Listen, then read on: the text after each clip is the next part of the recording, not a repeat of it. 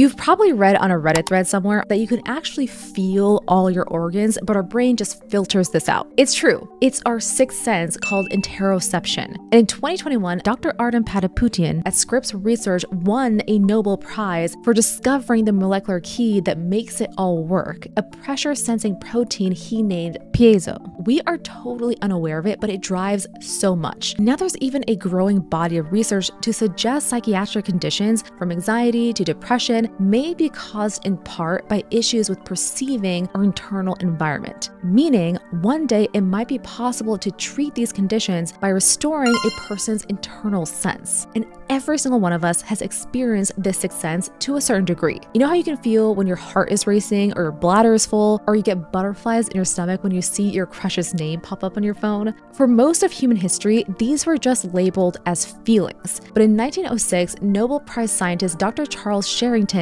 proposed something radical: the existence of interoceptors, or sensors that let us feel what's happening inside our own bodies. And now Dr. Patapoutian actually identified the protein giving us that sixth sense. Patapoutian named it piezo from the Greek word for pressure. But what do piezo proteins actually do? Basically, everything. In your aorta, piezo senses blood pressure. In your lungs, they detect the stretch of your lungs with each breath. But the majority live in the vagus nerve, a massive cable of around 100,000 nerve fibers connecting your brain to nearly every organ. The vagus nerve is like your body's vital sign reader, constantly feeding back information to your brain about pressure, temperature, acidity, glucose levels, even microbes in your gut. Your brain uses this flood of data to make constant tiny adjustments. But what's interesting is that your brain has gotten so good at this that it even forewarns you. For example, just seeing a sick person can be enough for the brain to activate the immune system. Piezo is like the all-seeing eye of Sauron, but in a positive way. And yet this isn't always a good thing. Like anything, even our brain can get our wires crossed. The brain can interpret a sense incorrectly and send out signals that actually harm instead of help. Dr. Camilla Nord, a neuroscientist at Cambridge University, has found that people with psychiatric disorders show the same unusual activity in a brain region called the mid-insula, which interprets these internal signals. Her team is now testing whether focused ultrasound targeting this region could restore proper signal interpretation and help treat mental health conditions. But overall, we still don't know enough. But if we did, it would provide such a clearer picture of our body and what we need to do to help it. Follow me for more of the Stranger Science series, and make sure to subscribe to our YouTube channel for a very special Stranger Science episode at the end of the month on Amelia Earhart.